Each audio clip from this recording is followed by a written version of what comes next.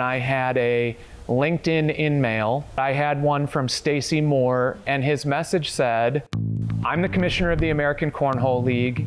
ESPN has decided to air our event on TV this weekend. I can give you brand presence on the broadcast, and you'll get commercials on ESPN. Are you interested in helping me?" And I responded, "You had me at Cornhole."